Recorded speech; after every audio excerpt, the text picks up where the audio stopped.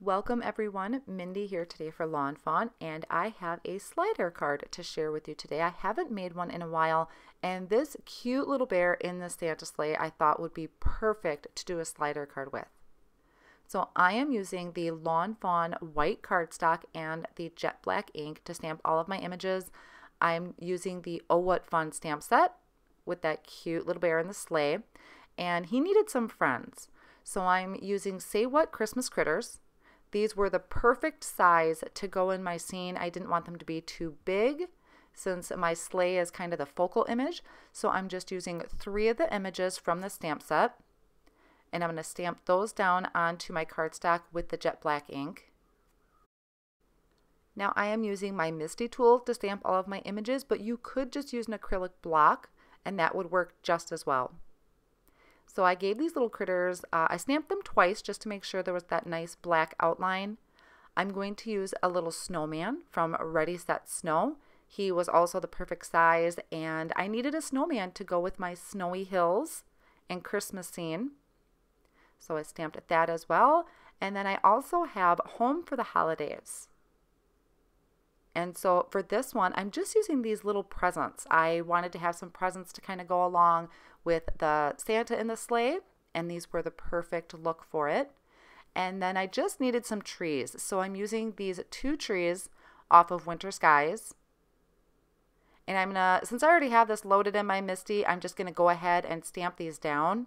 But then I do end up taking my cardstock out of the Misty tool and using an acrylic block because I wanted a few trees to have a little grouping of them, and it was just easier to do it this way than to rearrange my paper or the stamps in my Misty tool.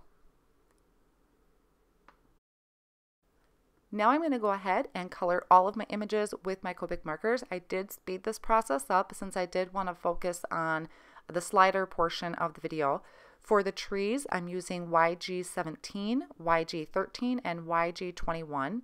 I started by just flicking my darkest color from the top going down, and there's going to leave a little highlight area on the bottom portion of each section of the tree. Now you could just stop at the YG13 and kind of leave it white to give the illusion of snow. I decided I wanted the YG21 in there because I really like that bright green. And I did go back over it one more time with the YG17 just to add a little bit more dimension to the trees. I'm also going to take the green and add it to the rest of my images that I have stamped out here. I'm just going to use some basic red and green Christmas colors so I could use the same markers throughout all of the images. So I added some green to the presents. I added it to the snowman's hat. I'm also going to color my Santa outfit in the greens too, so I added some shading to the back side of the Santa hat, and I also added shading to where he's closest to sitting in the sleigh there. The sleigh I would think would be casting a shadow, and then also to the underside of his arm, and then just blending that out with my 2 other colors so that there's a nice smooth blend. And then I'm going into my reds, which is the R29, R24, and R22. So I'm doing my snowman scarf in the red. I did the little llama with a red scarf. And I also did the little hat on the penguin. So I just did some really quick coloring there, adding in just a little bit of that R29. And then I'm also going to color the sleigh, and that's kind of why I gave my little bear the green outfit. I just wanted to have some distinction between the two. So I added my darkest color around the rim of the sleigh, the R29, and a little bit towards the bottom and blending that out. And I did go over the sleigh twice since this is a little bit bigger of an image than the rest of the characters I have on my paper. For the bear, I'm coloring E55, E31, and E51, so really nice light colored bear. Added some shading right in the corners where the hat would be sitting on top of the head. I used B000 to add a little bit of shading on that snowman. I didn't even color all the way in, just a couple little flicks off on the right hand side. And then for the reindeer, I'm using E25 and E23. Just some real quick shading there. I did an E02 on the face of the llama. I actually meant to grab my E01, but I grabbed the wrong marker. Still works out. And then I just did little dots with W3 and W1 just to show a little bit of texture to the critter. Finished off my penguin with the N6 and N5. Did Y35 for the feet and the beak, and also added it to the bottom of the sleigh. And I forgot my bear's ears, so I quick added that in. And then just an E23 for the bottoms of my trees. Now I'm going to start building the background for my cards. So I'm using the stitched mountain border, and that's with the paper bag cardstock that I'm going to cut that from. I also have the snow caps. I'm going to die cut out of the pixie dust glitter cardstock.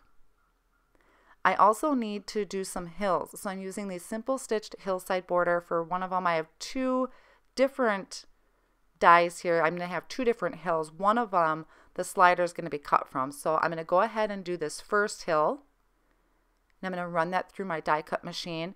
And I like to just kind of come back and line it up over what I have already cut to make sure that this is coming together the way I want it to. And see, this top piece here that I just cut is where the slider is going to be cut from. The red cardstock, the chili pepper cardstock, is my base. I am also adding a white piece of cardstock in there. And this white image that I'm adding these mountains to is actually Bristol Smooth cardstock because I want to ink blend my sky. And I prefer to use the Bristol Smooth because that ink does go on really well. Now we can create our sliders. So this is the slide on over die. When you're lining this up, you want to make sure there's enough room above that die so you can put your foam tape in there. So I ran that through the die cut machine, and I'll be able to cut a really thin strip. You can move it down a little more if you need some more room, but I figured this would be plenty for me to work with. And I also need a backer piece because when your figure or character moves, we're going to see behind this, and I wanted to have it consistent. So I am going to go ahead and use another piece of the pixie dust glitter cardstock. I'm lining this up on some of my scrap that I had here, and I'm just going to make a couple little tick marks. I'm going to do one kind of towards the bottom there and one towards the top, and then I'm going to lie the same die on top. This is the same one that I used to cut that hillside, and I'm going to run that through, and that's going to create the same shape as what I already have. I would just, if there's any overhang, just trim it down. So this is going to be behind my slider front piece, if that makes sense. Now I'm going to go ahead and work on my sky background. So I am using Peacock Feathers Distress Oxide ink and also the Chipped Sapphire. These are two kind of extreme colors, maybe something you wouldn't have thought of to add, but what I was thinking is since this is going to be behind my mountains, the peacock feathers to me kind of gives a glowing effect. You could also use maybe a light green or even the yellow, but I really liked how this kind of gave that glowing effect, like there's something behind those mountains, maybe into the North Pole or a little village. So I just added that peacock feathers in there.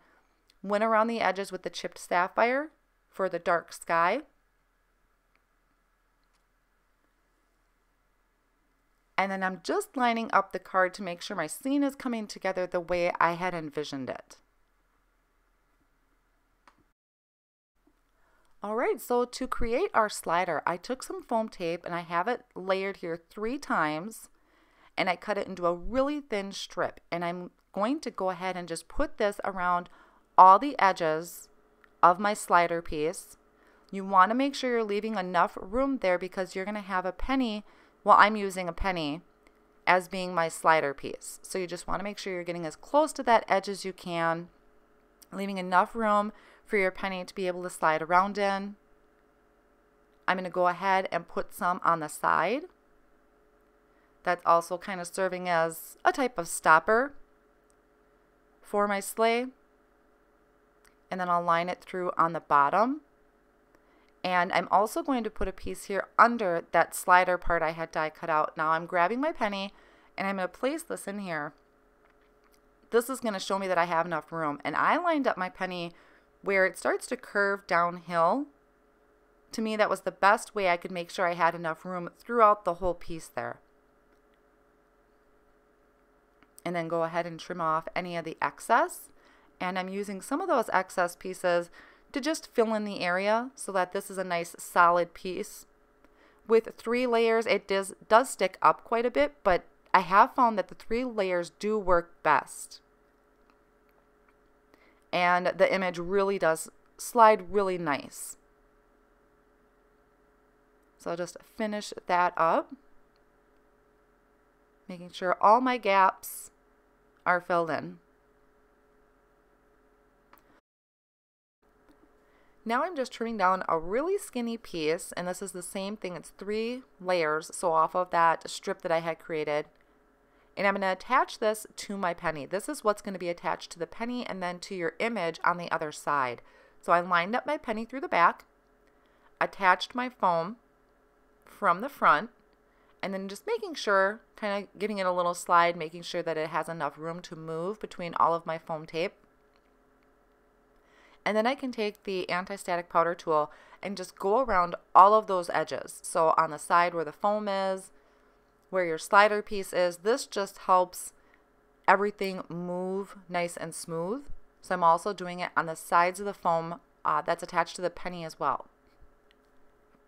And you can see that fits through really nice. So I'm going to go ahead, holding my penny from the back, and attach my little bear in the sleigh. And that is our slider piece. So now I can go ahead, remove the backing of everything on the back, and I'm going to attach this to that background piece we made so that when the bear slides back and forth, it's going to be one complete scene. It's all going to be the same. You could just also use white cardstock if you prefer, if you didn't want to use the glitter cardstock. I like how that's so complete. Everything is the same on that. So now I'm just going to go ahead and start assembling the card. Like I said, I have my chili pepper cardstock as the base of 4 1/4 by 5 1/2. A white piece of cardstock that's 4 by 5 1/4.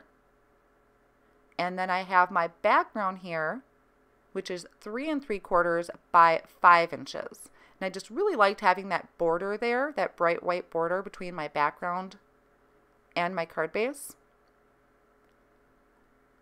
I'm going ahead and just using the Lawn Fawn liquid glue and attaching all of my snow caps. Using my tweezers just really help. Now, once in a while I might have pushed too hard on my glue so it came out a little bit more than I needed, so I just wiped that with my finger. And then my last snow cap here does kind of hang off, so I'll go ahead and get that trimmed up so it's a nice flat edge.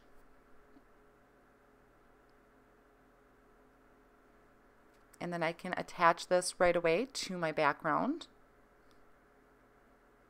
I know when I saw this stamp set, the Oh What Fun stamp set, the first thing I thought of was a slider, and I actually just haven't made a slider in a long time, so I thought these two worked really well together and came out super cute. And using the Pixie Dust glitter cardstock was such a nice touch to it because snow is always sparkly to me. So I really like how that adds to the card. Now I'm just going to be coming in and starting to kind of work with my scene. I do bring in my slider piece over every now and then to make sure I'm not hiding anything too much.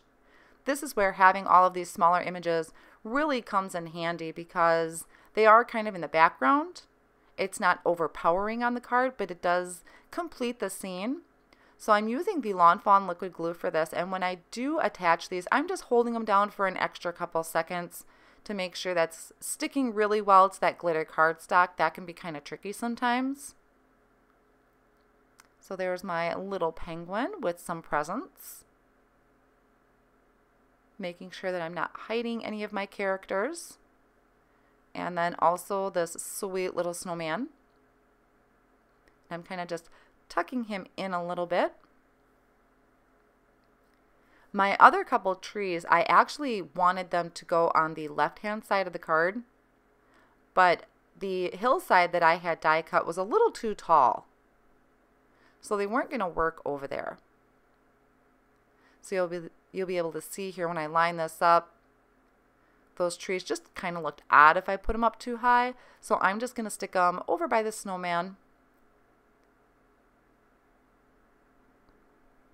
Pushing down really good, making sure that's sticking. You can see I brought in a block to put on top of that for a little bit. So off camera, I did go ahead and do my sentiment. This is from the Simply Winter Sentiments stamp set. I white heat embossed that onto some chili pepper cardstock and then die cut it out with the Everyday Sentiment banner. And so I'm going to attach that to the bottom of my card. So I'm just finishing this off. I went ahead, put my slider piece onto the card using the liquid glue, and I'm attaching this to the very bottom. And then I have 2 critters left. Then I'm going to add to each side of the banner. Now, I will admit I did not quite think this through all the way once my slider piece would get moving. You'll see here in just a second. So I have my little deer that I placed on one end. The llama, I'm adding some foam tape to, and this is 3 layers. The foam tape, so that way when my slider piece moves, my llama's not in the way. Now I had that in my head I was thinking of, but when my slider piece actually moves, it slides beautifully, but my sleigh is kind of running into my reindeer. So that was a little bit of, I didn't think that through quite right, but if you do this, you could always pop your deer up as well. I already stuck it down and it was stuck pretty good. I didn't want to ruin anything. So it's staying as is, and I think this still turned out super cute, really fun. I miss making slider cards, so I definitely want to go ahead and make some more of these. I hope you enjoyed today's video and was able to get some inspiration off of it. Thank you so much for joining me, and have an amazing day.